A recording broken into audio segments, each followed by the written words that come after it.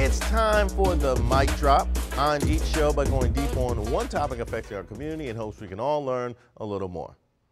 Blackface has gone digital, y'all. That's a sentence I never thought I would say, but I guess it was just a matter of time. When I was coming up, AI, or artificial intelligence, man-made computers and machines, was something you only heard about or saw in movies or on television. And we had a favorite because for the most part they were cute and they were here to help. So AI for me was this or this. How about a little of this? There you go. And of course this. A little Optimus Prime. These were the ideas of AI that most of us grew up with. So I don't know about you, but I couldn't wait for real life AI to come along. I mean, sure, sometimes they gave us this, but I mean, you know, he was a hero in the second movie. He also gave us Kindergarten Cop, so I was good with it. What skinny, glasses-wearing kid wouldn't want to have a Cyberdyne Systems T800 to hang out with? Well, guess what, people?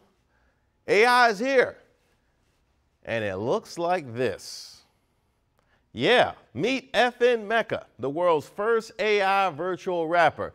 Now, I don't know if he's got bars. I'm gonna go ahead and assume he doesn't. I haven't listened yet to his SoundCloud, but he does reportedly have millions of followers on TikTok.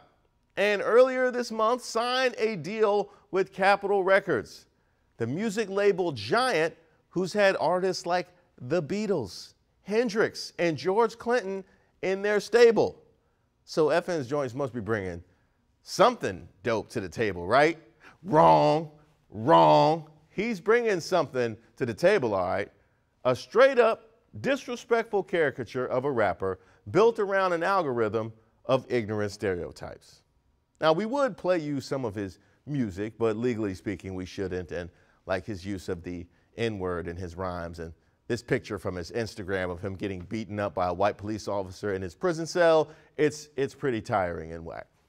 Remember, this is not a real person. He's the creation of artist manager Anthony Martini and video game skin designer Brandon Lee for Factory New, their record label that specialized in virtual beings like Meka and his label mate Lil Bitcoin. Neither of them are black, by the way, and judging by the AI they've programmed, my guess is they don't know many black people familiar with hip hop culture, because that certain somebody definitely would have stepped in front of this.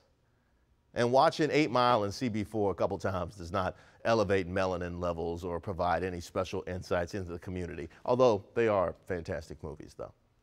Capitol Records has now cut ties with Meka after getting called out by activist group Industry Blackout, who posted an open letter to Capitol pointing out the digital effigy is a careless abomination and disrespectful to real people with real consequences in real life.